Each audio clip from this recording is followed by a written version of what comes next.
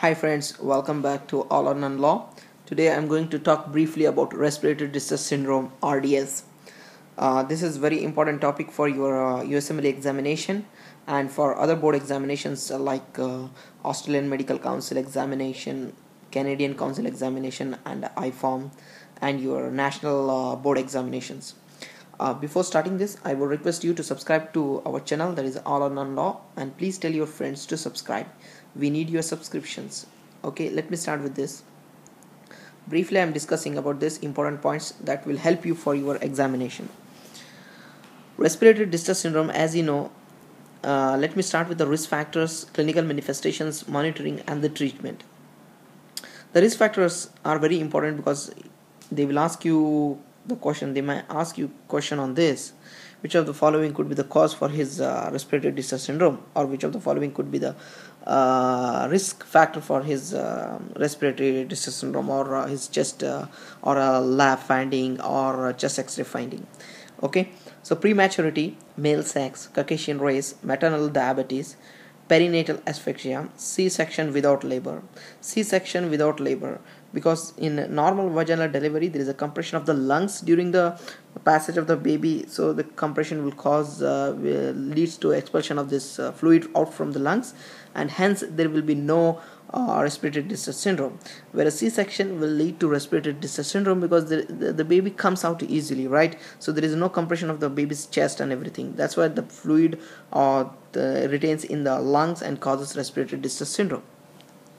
Thoracic malformations, genetic disorders of surfactant production.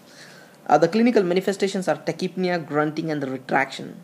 Remember, very important is tachypnea, grunting, and the retraction. Okay, O2 requirement tends to increase over the first 48 hours if not treated. Regarding the detail about this, I discussed earlier in my channel. You can type respiratory distress syndrome by MRC PCH team. You will get in detail. Okay, here is the table just for your USMLE examination. Laboratory or radiological findings. These are very important because they will give the radiological finding definitely. Chest x-ray diffuse fine granular densities that develop during the first few hours of the life. Look, first few hours of the life, that's very important. Okay. Monitoring, hypotension, treat as appropriate. A PDA can lead to poor recovery from RDS. Closure should be considered if patient is 3 to 4 days old with hemodynamic compromise or continued RDS with poor weaning from the mechanical ventilation. Okay. Treatment. The surfactant therapy is very important. Many centers start CPAP and do not give prophylactic surfactant therapy. Many formulations are available. Check with the institution to determine the appropriate dosage and interval and the number of doses. Consider prophylactic surfactant therapy as soon as clinically feasible for infants less than 27-week gestation who require intubation. This is one of the indications for surfactant, and even we use dexamethasone, right? Steroids. For all other infants, early rescue surfactant within 1 to 2 hours after birth is indicated for worsening respiratory distress on exam or increasing FiO2 requirement above 30 to 40%. Okay, so just go through once. Thank you so much for watching my video.